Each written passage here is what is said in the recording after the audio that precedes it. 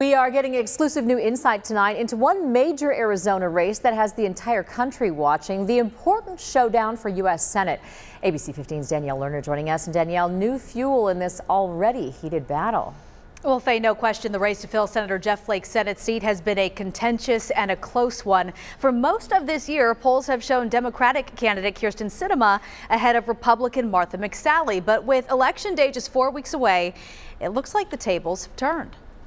Local race with national implications and high costs. When you have tens of millions of dollars spent, and this being the most expensive race in the history of Arizona, you are now seeing that this race is going to come down to the wire. OH Predictive Insights just releasing new numbers showing McSally with a 6-point lead and 47% of the vote.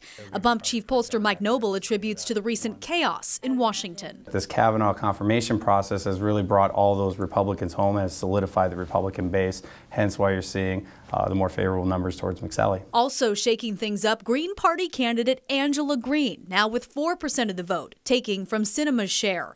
And with 8% of voters still undecided, this race will only get more heated in these final weeks. I think that actually is an important factor in this race, given of how close and how politically polarized we are right now.